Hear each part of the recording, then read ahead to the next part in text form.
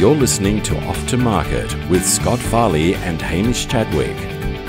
I'm Hamish. And I'm Scott. And this is episode 12 of Off to Market. And I thought we would start talking about our actual podcast. I wanted to talk about what we're doing here in terms of the actual podcast itself. So we've been covering a lot of topics in the last few weeks, which has been great, but I think we need to I think it would be interesting for people to hear about why we started it. And I think for me, I wanted to start I've been wanting to do a podcast for years, and I think it's become easier to do in the last couple of years with a lot of the platforms and technology. I mean, I'm recording this on an iPhone, so nothing fancy yet. I've got an external microphone, but I really wanted to. I just sort of made a rule with my own marketing this year, and that was to produce more than I consume, because I do a lot of reading and obviously listen to a lot of other podcasts and videos on marketing, etc. And I thought, you know what, there's just so much of it out there. I might as well start producing something myself, which we're now stuck to our goal. Well, I think last week was the only week we didn't actually publish an episode since we commenced. Yeah, that was mainly due to holidays and Scott. So it's Scott's fault. So the hate mail has come in. I've forwarded it all to Scott. No, but in all seriousness, I mean, we're sticking to our goal, which is to produce an episode a week. And it's been fun, and I think for me anyway, it's a learning curve. I think I think that's that old saying, the more you teach, the more you learn. I'm not sure if that's a common saying, but certainly I know for Scott, you've said the same thing. Like you've organised yourself in terms of each episode we talk about a particular subject matter, and you've got to sit down and think about how you would actually explain what you do. And I think that's what to you and I seems quite straightforward, easy. Sometimes you think it's a no-brainer. For a lot of people, it's not. And I think that was the purpose for me as well, was to impart knowledge and genuinely help people. I mean, I don't expect to I'm not doing this as a commercial venture in terms of making money out of the podcast for itself. I think that's a bit ridiculous. I mean, I know with the system that I use for uploading the podcast, it keeps asking me, do you want to monetize your podcast?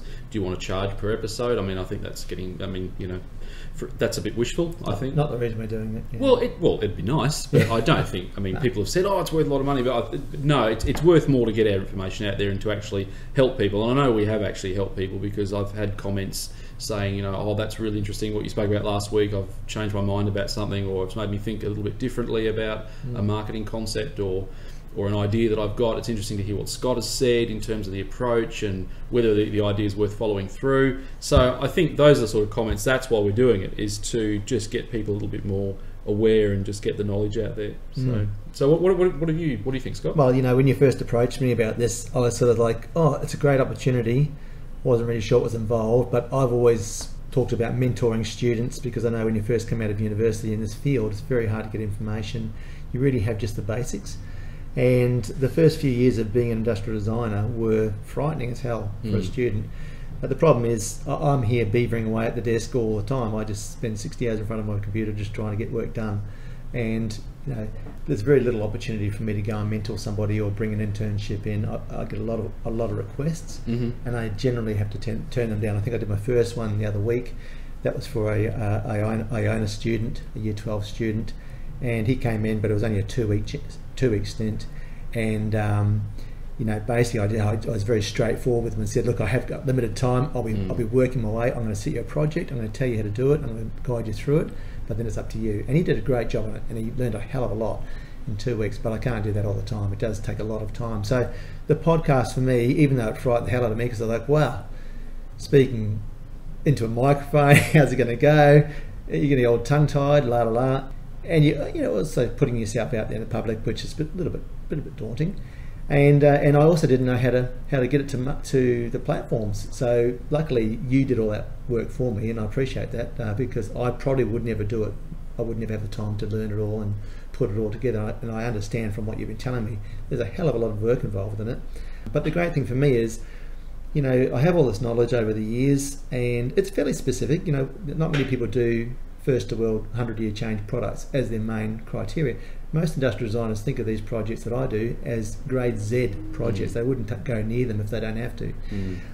Whereas I consider them my A grade projects. I just love them, and get great results with people great results for Australia and the Australian export market, and I love it. I'm really passionate about it. Got massive lofty dreams, and it's my passion. It's my love, invention. So yeah, it's great for me to be able to sort of just put that forward every week, and it's amazing when you go through what you've got to cover and you start speaking about it, how much you do know about it. And hopefully there are people out there who've got no other way of finding that information, and they can just tap into the podcast and listen to it on the way to work or whatever, and get something out of it. I am now a massive fan of podcasts. I listen to podcasts instead of the radio now. He even listens to his own podcast. I have to, because Hamish makes me. I don't make you do anything. Oh, dear. No, it has been very good for me. I have enjoyed it immensely, and hopefully other people are getting something out of it. It's good. Yeah, well, that's the point. I mean, that's the going back to the first episode. I mean, we really hashed that. I mean, I knew that, and that was the point. And I said to you, I remember telling you at the start, I said, look, it's probably going to be a bit rough. We're both looking at this microphone in the middle of the table. We've got all these dot points. I think that's what really stuffed us up, is we just had too many expectations, I think, before we started. And I said, you know what, doesn't matter. I'm just going to hit record, stop it. I'm going to go back and edit it as best I can to take all the ums and the ahs out and all the other pauses and what are we doing and which page am I on and which dot point am I up to.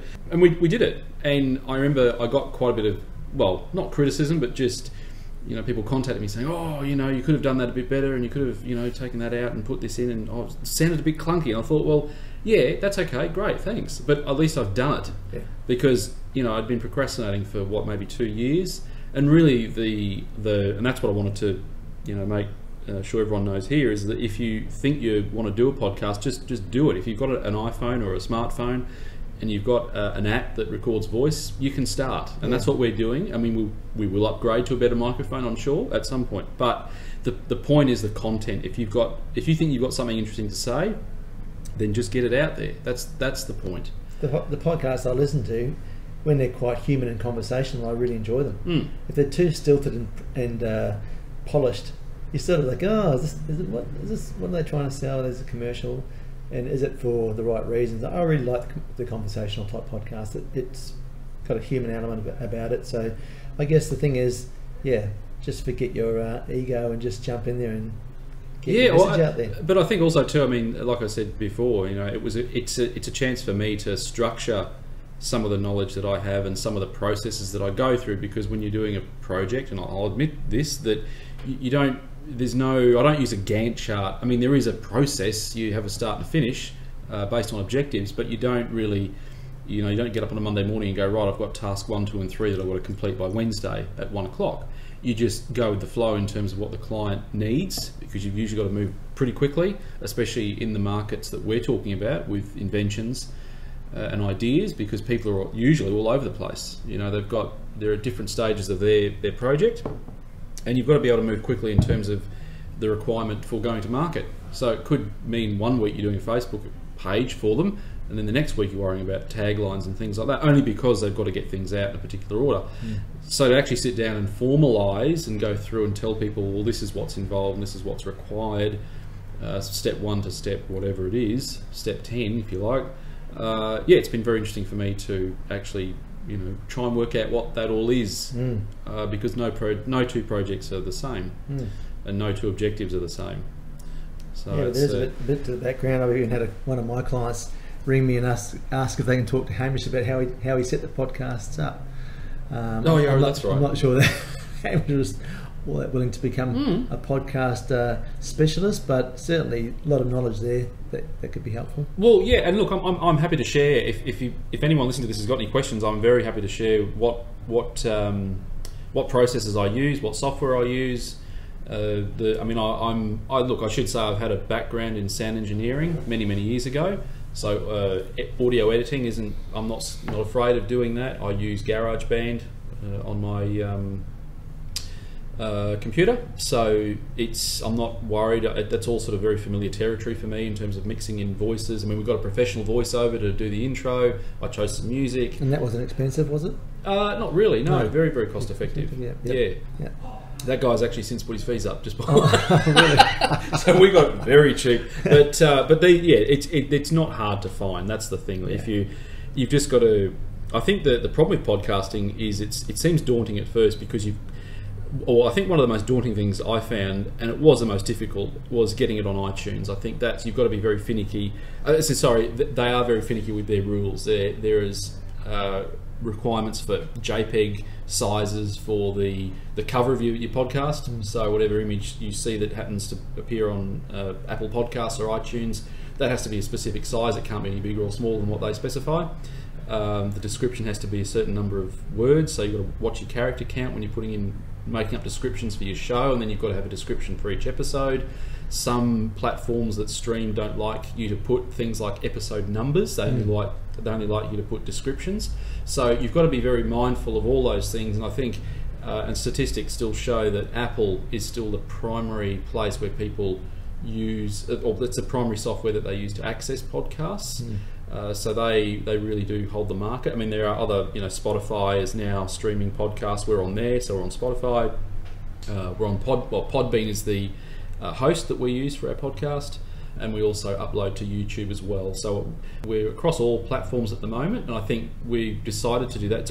It's a bit of work. So every episode we have to edit, upload primarily to Podbean, and then that automatically shares to Spotify and iTunes, which is Apple Podcasts, and then what we do is create a video. It's just a still image at the moment. We haven't got any actual video as such. We're both ugly. Yes. We've both got faces for radio. That's right. Correct. So, and so Scott, that's actually what Scott does. He's good at the video editing side of it. So I give him an MP3 file and a JPEG, which has the episode description in it, and then he puts that together, then shoots that back to me. I upload that to YouTube, and then put some tags in and descriptions, because that's really why we're doing YouTube. Well, there's two reasons really. YouTube is probably a very good platform for getting in front of new audiences because it's such a popular platform still. It's also not. It seems funny, but if you think about, when was the last time you watched something, or listened to something on YouTube that didn't have any video image? I know I've listened to all sorts of news reports and interviews with people, and you realise, if you stop and think, oh, that's on YouTube. It's not a video, it's just a file. It's a podcast or it's an interview, whatever you want to call it, but it's still a very popular platform for just getting content out for audio, just audio only content. Yeah, well, that's the reason we talked about YouTube, is because when I went to share it to Facebook, my personal Facebook pages and the work ones, I just realised that people had to then go to another platform to look at it or hear it. Whereas if you just had a YouTube file, they could download it directly from their Well, I think the other point of platform. the other point of using YouTube as well is it embeds a little bit more effectively than some other formats. Like, for instance, where we host at Podbean, that you can embed to Facebook or promote it to Facebook from Podbean, but it gives a funny. You've got some control over the brand, like the look and feel of your the audio player, but sometimes the audio player won't upload properly. But YouTube is fairly seamless, and with that video file, sometimes I've actually uploaded directly to Facebook as just the one video file and shared that. But then things like LinkedIn, YouTube's no problem. That links very well in. However, the other channels that we might use, like iTunes, doesn't embed well into LinkedIn. Well, that's what I found anyway. Someone might want to probably correct me on that, but that's just through the trial and error that we've used for this so far. And that's the thing, you've just got to, there is a little bit of effort involved at the start, but I think obviously as a show, I mean, let's just say by the end of the year we've got an amazing following, we might decide to cut back some of the places where we publish, for instance. So, we might drop YouTube off potentially, because it just means less effort for us in terms of how we get the content out. But I think at the moment it's good to try and get as many people in front of the content as possible. We'll keep using all channels. And I think I think Spotify is good too, because in Spotify I share to Instagram stories. There's a good link there. You can actually share Spotify content very easily through Instagram, but it won't share easily through other platforms. So it's there's quite a bit involved. And obviously, these things progress and change. Promoting the podcast as well, which you've just sent me a link to this morning, which talks about different ways of organically sharing or organically gathering followers, because you got to think about it like we're in an obscure area. Well, I am in an obscure area. What's going to make somebody come if they don't look at podcasts, which I never used to look at podcasts until we started doing them, what's going to make them go to our site? There's probably people out there who could benefit from it. We've got to try and somehow manage to get those people in front of it so that they can see it and know it's there. And there's a few tricks to doing that, which we're learning about at the moment. And some of those tricks are in tying in with like-minded podcasts and cross-pollinating each other's information. But I think the key is, and this is what we would, I think, both like to impress, is that it's the content counts. So I mean, there's a lot of information out there. If you start getting into podcasting, when we did, and especially I did, you read so much material and you listen to so many people about producing podcasts that it's very easy to get caught up in the technical side of it, which is recording and should you get it. I mean, apparently one of the big questions when people are starting a podcast, and I found this a bit unbelievable, but I suppose that's what they say, is people always ask, what microphone should I use? Whereas I took the approach of I really couldn't care less. I mean, the phones these days that we all use have got very good microphones on them already. I don't think that should be a primary concern. It's the content that counts. And I thought, teaming up with Scott, that was a good choice, and the content that we structured for the episode so far have all been, as far as I'm concerned, very good, and it can only get better. We've only just today mentioned the fact that we're only using a lapel microphone, which works fine, but it's not a primary concern. So I think you've really got to focus on your content and the marketing of that content. Cool. No, we hope to go forward and do some interviews with people who are in other areas of interest. And in the same way, sort of Hamish is in a way interviewing me, then I interview him back.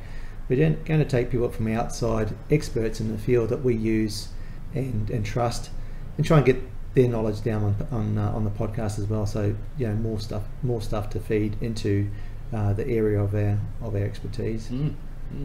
Yeah, no. So it's still a long way to go. But I think the other key thing to mention too is there's so much content flying around, and I mean, I suppose my approach with a lot of marketing is, as you know from listening to me, is I can get quite skeptical about particular strategies, and you could argue that there's so much content out there, who's going to listen to us? But the point of it is, I think people consume more than they produce. That's as in people that should be marketing. It's too easy to sit on Facebook all day. It's too easy to look at Instagram. It's too easy to look at these people that are producing content and get despondent and think, well, how am I going to get above the noise? But really, get in there and do it. And the way you would get above the noise eventually is good quality content, and that's just being honest and providing information which isn't salesy, because we don't push any products yet. No, we'll never do that. That's not what this is about. So it's just a focus on making sure people are being assisted by what we know. Yeah, that's been good.